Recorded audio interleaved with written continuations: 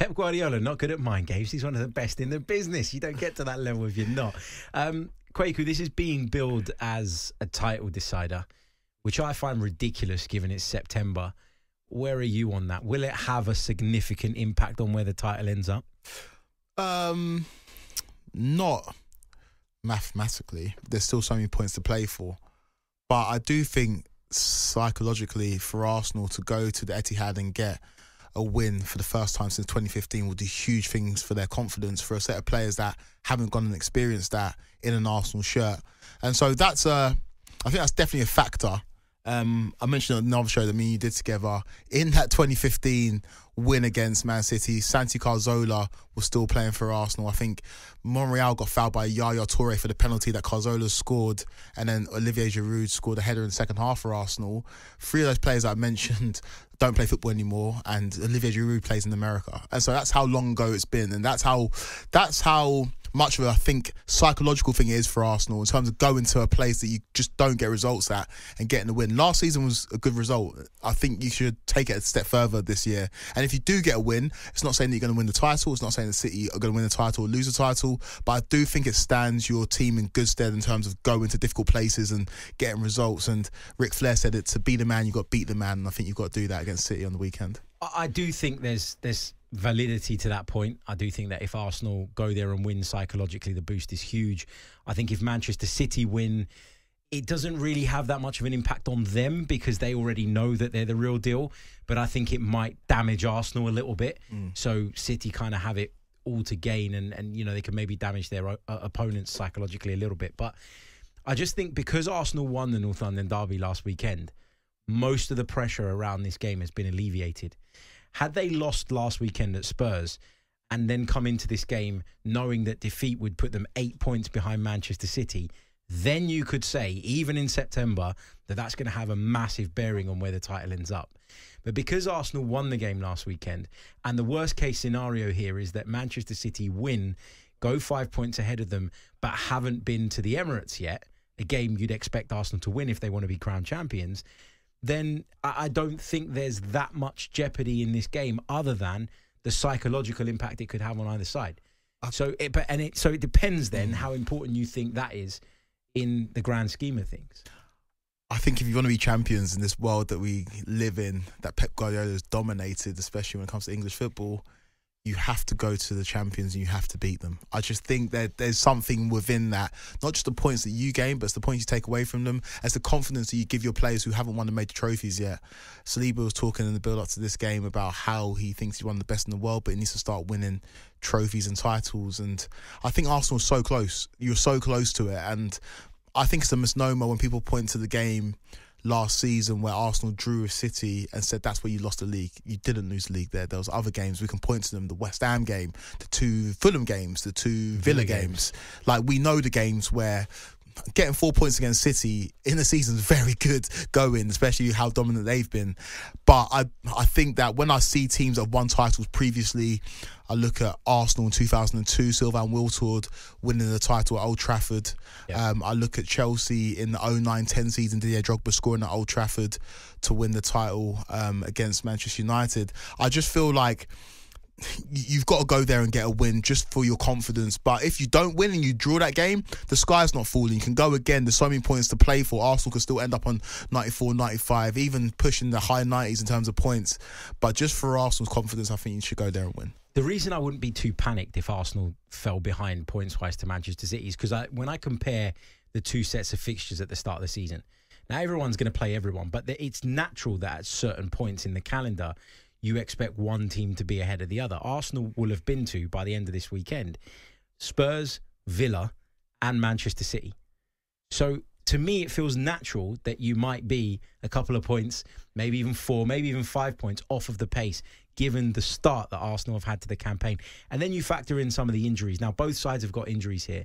Is it fair to say that Arsenal will miss Martin Odegaard more than Manchester City will miss Kevin de Bruyne, who we think is unavailable? I think because of the construction of your starting 11, yes. But I'll ask you, do you think it levels the playing field? Do you think that any Arsenal fan can point to injuries as being an excuse if you don't beat Man City in light of them missing Kevin de Bruyne? I don't think you want to use it as an excuse. But I do think every game has its context, and you have to look at the context around the game when you're trying to judge what the good outcome would be, what an acceptable outcome would be. And when you think about the fact that Arsenal went out in the summer and brought in another midfielder, and in my opinion, the plan was to play Rice, Merino and Odegaard, to go into this game with two of those three missing is a blow. Like, there's no way of, packaging that up any differently. It is a hammer blow for Arsenal. For Manchester City, Kevin de Bruyne is a player that they'll miss because he's so good. But they do have more capable deputies, in my opinion. And so it's less impactful on them. I'm not going to sit and use it as an excuse, but obviously, if we don't get the result that we want, I will be sitting there bemoaning the fact that we couldn't turn up and do it with our best players and give it a real crack and give it a real go, knowing that year upon year we've made progress in terms of getting closer to them. The season before last, we went there and got battered when it really mattered. The season after, we turn up there, we get a draw. Everyone criticises us for getting a draw, says that's not good enough, which in my opinion was way off the mark. And now we're at the point where you want to take that next step and go and beat them, but you're without some of your key tools. So, of course, it's a problem. I don't think we can call Moreno a key tool yet. We haven't seen him in an Arsenal shirt. Odegaard, I'll take it. Right. But we haven't seen Moreno in an Arsenal shirt yet. So it's not like you've missed out on something or somebody's proved that they can do a job in Arsenal's midfield if he definitely was the starter. But he was brought in to be a part of the midfield that Arsenal are trying to redevelop. And Calafiori's been brought in to be part of the defence that Arsenal will eventually go forward with, but he hasn't started yet this season.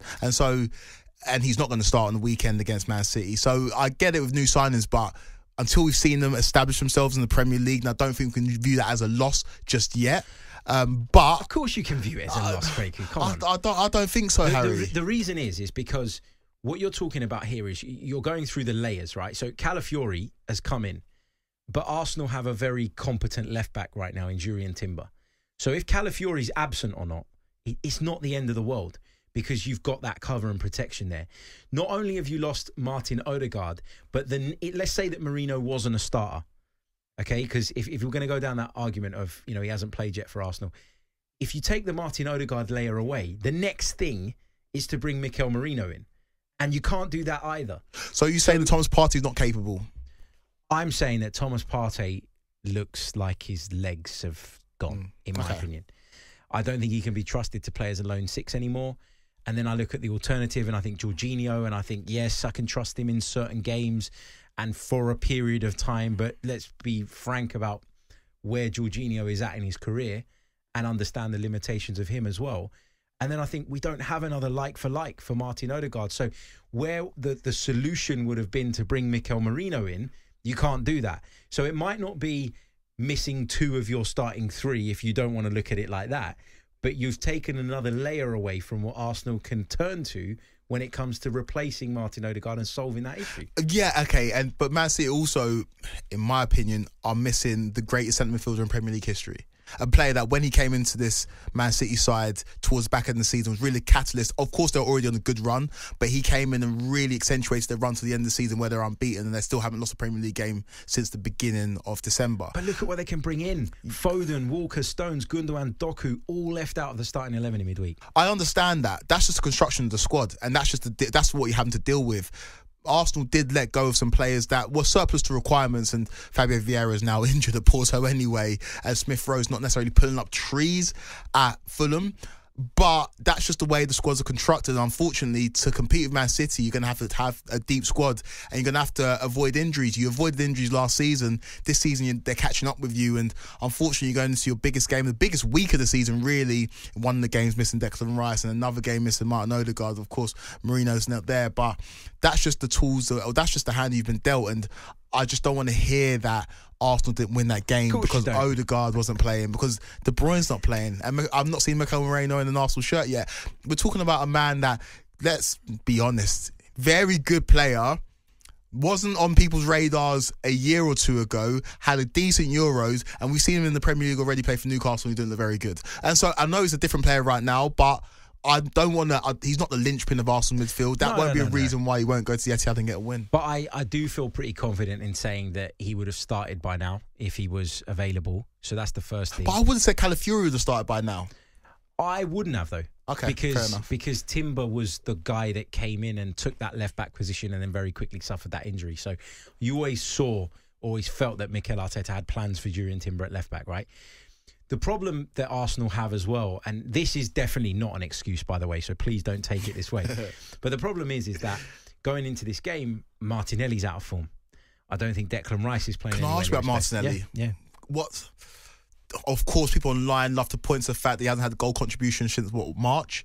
That I want to ignore that narrative in terms of that. Him as a player, what's happened to Martinelli over the last year?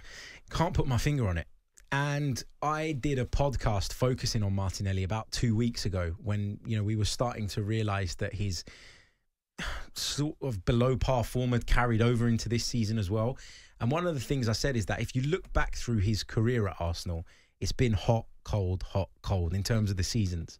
And there's never been back-to-back seasons of Martinelli being at his best.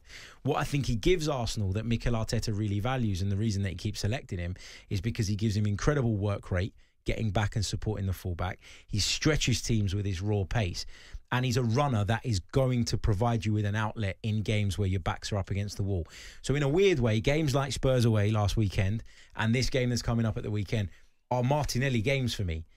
But you also, in those games, are going to get very few chances, and you need players on the end of them that are efficient in front of goal. And that seems to have completely evaded him. And I can't tell you why, because in the past, he was a very accomplished finisher.